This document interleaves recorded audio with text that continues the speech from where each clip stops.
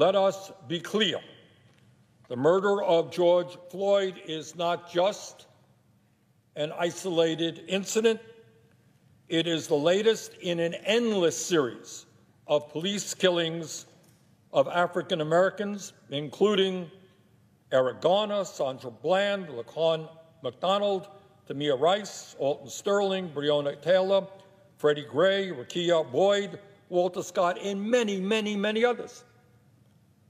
And if anyone thinks that these police murders have just begun to take place in recent years when people had cell phone cameras, you would obviously been mistaken. This has gone on forever.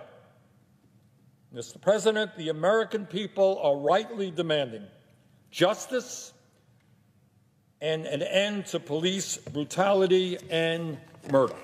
We need to ban the use of rubber bullets, tear gas, and pepper spray on protesters.